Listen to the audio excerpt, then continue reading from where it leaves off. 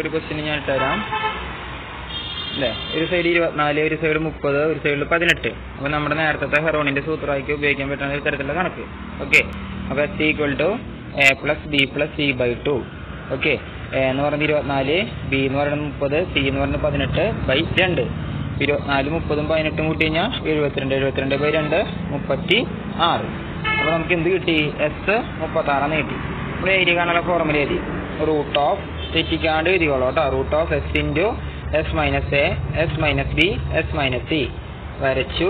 S എന്ന് വെച്ചാൽ നമുക്ക് നേരത്തെ കിട്ടിയത് 36. അപ്പോൾ 36 ഇൻറ്റു ബ്രാക്കറ്റ് ഇടാം 36 - 24 ഇൻറ്റു 36 - 30 ഇൻറ്റു 36 - 18. അതായത് 3 സൈഡുകൾ വന്നത്. ഓക്കെ, നമ്മളെന്ത് ചെയ്തു? മൈനസ് ചെയ്യാൻ മൈനസ് ചെയ്തു. 36 അതുപോലെ തന്നെ എഴുതി. 36 ന് 24 എത്ര മക്കളെ? 12.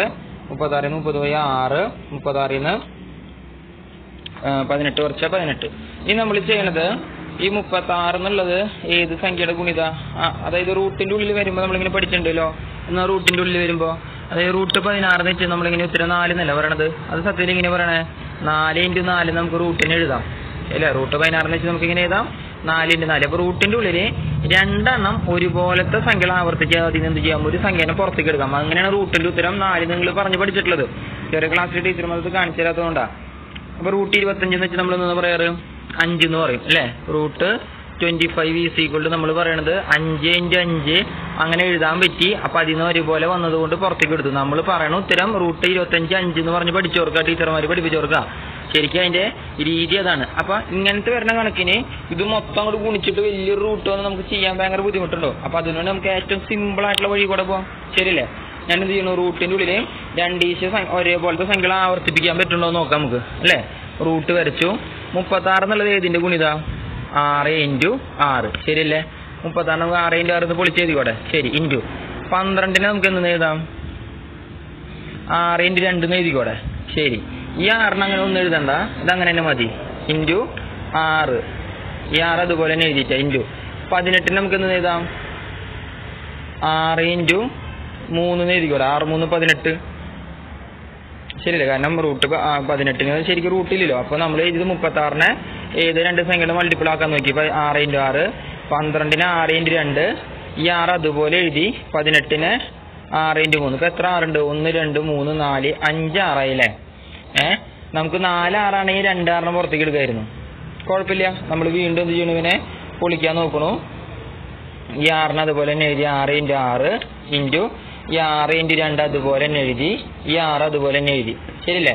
അപ്പോൾ 1 2 3 4 4 ആവർത്തിച്ച് കഴിഞ്ഞാൽ അപ്പോൾ എത്ര പുറത്തേക്ക് എടുക്കാൻ പറ്റും? 2 പുറത്തേക്ക് എടുക്കാൻ പറ്റും. നേരത്തെ 2 ആവർത്തിച്ചപ്പോൾ 1 പുറത്തേക്ക് എടുത്തു. അപ്പോൾ 4 ആവർത്തിച്ചാൽ 2 പുറത്തേക്ക്. അപ്പോൾ 4 6 ഇവിടെ വന്നിട്ടുണ്ട്. അപ്പോൾ അതിനൊരു 2 6 പുറത്തേക്ക് എടുക്കാം. അതവിടെ കിടക്കട്ടെ. ഇനി നോക്കി ഇവിടെ 2 വരണുള്ളൂ. ഇനി നമുക്ക് എന്ത് ചെയ്യാം? ഇവിടെ ഒരു 6 എടുക്കുന്നുണ്ട്. ഈ 6-നെ നമ്മൾ പൊളിച്ചിട്ട് എത്ര നാക്കണു? 2 × 3 നാക്കണു. കുഴപ്പമില്ലല്ലോ. ഈ 6-നെ പൊളിച്ചിട്ട് ഞാൻ എന്ത് നാക്കി? 2 × 3 × 3 അതുപോലെയുള്ള 3 അതുപോലെ തന്നെ എഴുതി. ഈ 6-നെ പൊളിച്ചിട്ട് 2 × 3 ആക്കാൻ കാരണം എന്താ? ഇവിടെ ഒരു ഒറ്റയ്ക്ക് ഒരു 2 എടുക്കുന്നുണ്ട്. ഇവിടെ ഒരു 2 വന്നാലല്ലേ 2 ആവർത്തിച്ചു എന്ന് പറഞ്ഞിട്ട് ഒരെണ്ണം പുറത്തേക്ക് എടുക്കാൻ പറ്റുള്ളൂ. മാത്രമല്ല 3 ഒറ്റയ്ക്കാണ് കിടക്കണത്. ആ 3-നും ഒരുപോലെ പൊളിക്കണ്ടേ? അതിന് വേണ്ടിയിട്ട്. ഓക്കെ, ഇനി നമുക്ക് എല്ലാവരും ആവർത്തിക്കണവരായിരിക്കണം നോക്കാം. ഇതേ ഈ 2 6 എന്ത് ചെയ്തു? ഒരു 6 പുറത്തേക്ക് എടുത്തു. പിന്നെ റൂട്ട് ഇടരുത്. പിന്നെ എന്തിടരുത്? റൂട്ട് ഇടാൻ പാടില്ല. ഓക്കെ, അടുത്തത് ഈ 6-ഉം ഈ 6-ഉം അതിൽ നിന്ന് ഒരു 6 പുറത്തേക്ക് പോകുന്നു. 6 എടുത്തു. ശരി. ഇവിടെ ഈ 2 ഉണ്ട്, ഈ 2 ഉണ്ട്. അപ്പോൾ അതിൽ നിന്ന് ഒരു 2 പുറത്തേക്ക് എടുത്തു. ഇതേ ഇവിടെ ഒരു 3, ഇവിടെ ഒരു 3. അപ്പോൾ അതിൽ നിന്നും ഒരു 3 പുറത്തേക്ക് എടുത്തു. അപ്പോൾ നമുക്ക് 6 × 6 36. 36 × 2 72. 72 × 3 എന്ന് പറയുമ്പോൾ 6 7 3 21. അപ്പോൾ ഉത്തരം എത്ര കിട്ടി? 216 cm². കറക്റ്റ് ആൻസർ കിട്ടി. മനസ്സിലായ ചെയ്തത്? റൂട്ട് പൊളിച്ച് എഴുതേണ്ടതാണ് നമ്മൾ പഠിക്കേണ്ടത്. അല്ലാണ്ട് വലിയൊരു സംഖ്യനെ ഗുണിച്ചിട്ട് റൂട്ട് ഉണ്ടാക്കൽ എളുപ്പമുള്ള കേസല്ല. അപ്പോൾ അതുകൊണ്ട് നമുക്ക് എന്ത് ചെയ്യാം? റൂട്ടിൻ്റെ ഉള്ളിൽ 2 തവണ സംഖ്യകൾ ഒരുപോലെ ആവർത്തിപ്പിക്കാൻ പറ്റുന്നുണ്ടോ നോക്കുക. ആവർത്തിച്ച് കഴിഞ്ഞാൽ 2 എണ്ണത്തിൽ നിന്ന് ഒരെണ്ണം പുറത്തേക്ക് എടുക്കാൻ പറ്റും.